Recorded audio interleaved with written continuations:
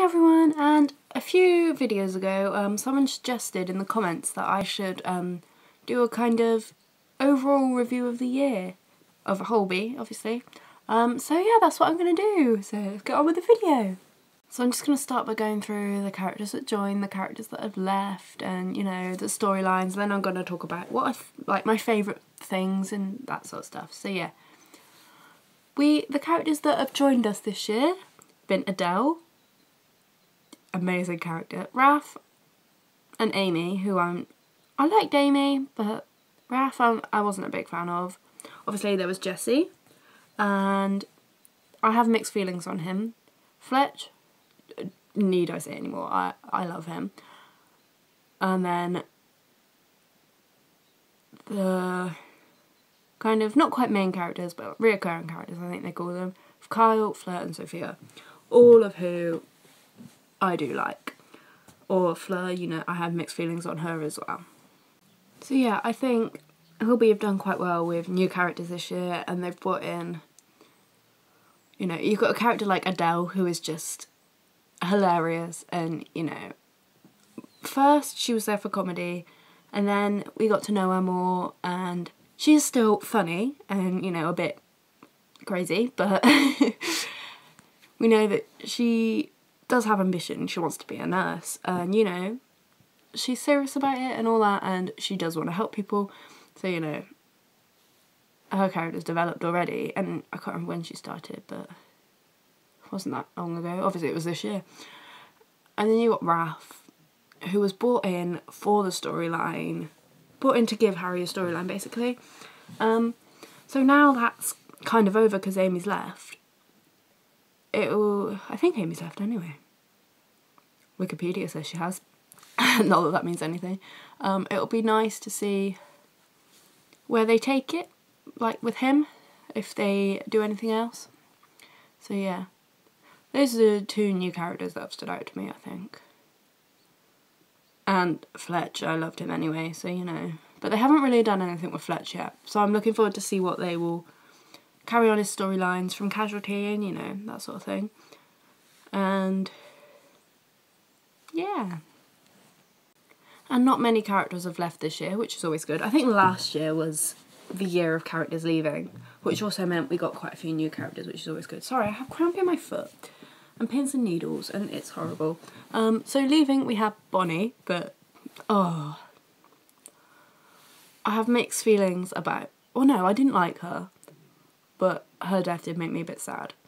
And then Colette, which also made me very sad, because I think they could have done so much more with Colette. Because Louise was never going to be in it for a long time. I think she said that when she first came in. Well, she said that to the producers anyway. So they didn't really know what to do with Colette, so just had her there. I also had Michael leaving, which, although he wasn't in it much this year because he left last Christmas and then came back for like 4 episodes, which I don't really understand why he did. I mean, I like it because I like Michael, but there was really no point in him coming back because nothing happened. And then we had Amy leaving, which I'm not sure if she has.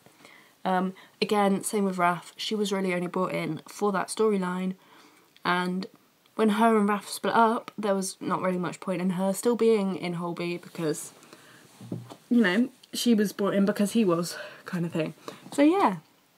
And obviously, just last week, we had the return of the lovely Oliver Valentine, although he wasn't really in it this week. Well, no, he seemed to have disappeared in this week's episode.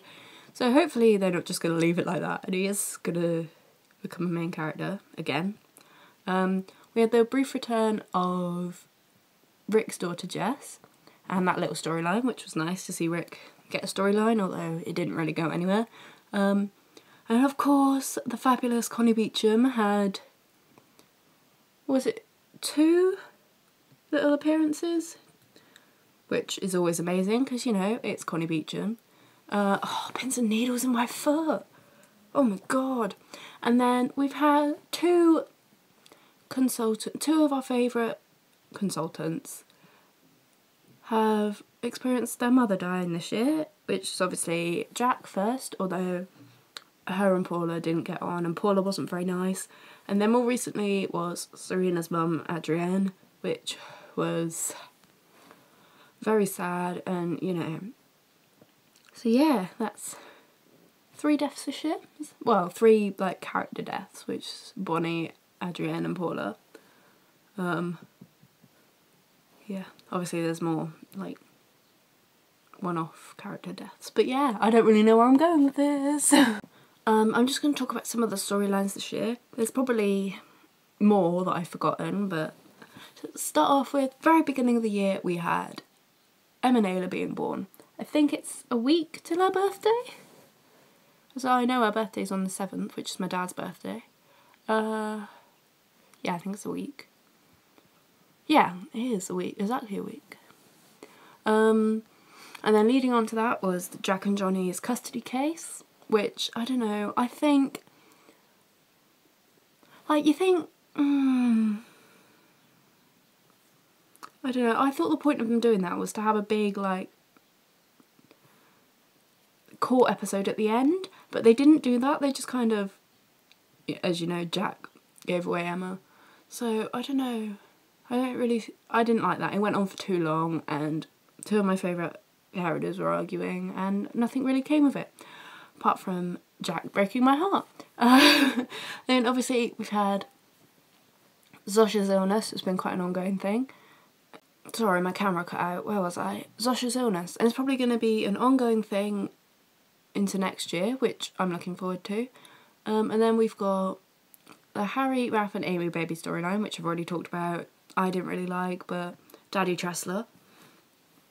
Exactly. Then we've had Adrienne, Serena's mum, as I've already mentioned, with her dementia and everything, which I quite like that storyline. I was glad that Holby tackled it.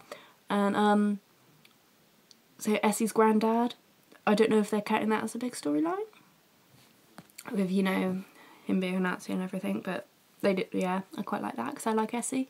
And then Elliot's illness, which was another storyline I liked, although it made me sad because I love Elliot. So yeah, they're the main storylines this year.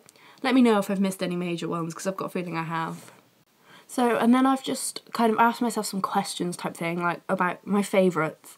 And you can feel free to answer these in the comments, I'd like to know. So my favourite episode of this year was in January, so it's kind of cheating, with Self-Control, which is when Emma was born. My favourite storyline was... It's difficult, because I didn't really like many of them, like, as a whole, but... Like, I wasn't super keen on them, but I quite like Zosha's. I'm glad that they've tried something like that with a member of staff, which they haven't for a long time. My favourite pairing, like, new pairing this year was Fletch and Colette, but my favourite pairing, like, they have been for a long time and carried on into this year, is Jack and Johnny. I'm sorry. I know, unpopular opinion. My favourite new character this year, which is kind of cheating, is Fletch. But my favourite all-time character that still is this year is obviously Jack.